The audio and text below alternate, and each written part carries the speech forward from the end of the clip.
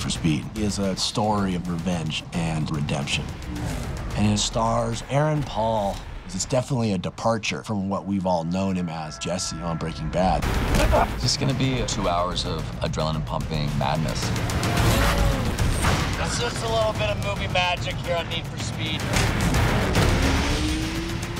We can really go anywhere with the story as long as we just use incredible cars. We definitely did just that.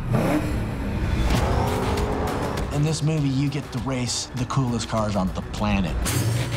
We're about to go really, really, really fast. And action. We're inside of these cars, getting chased by cops, and it's a wild chase.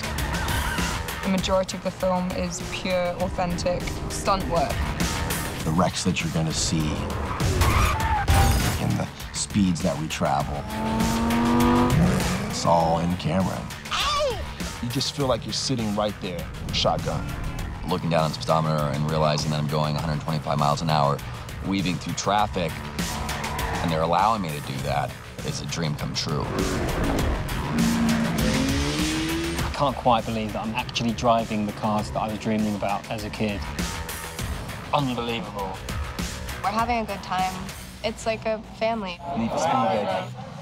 Yeah.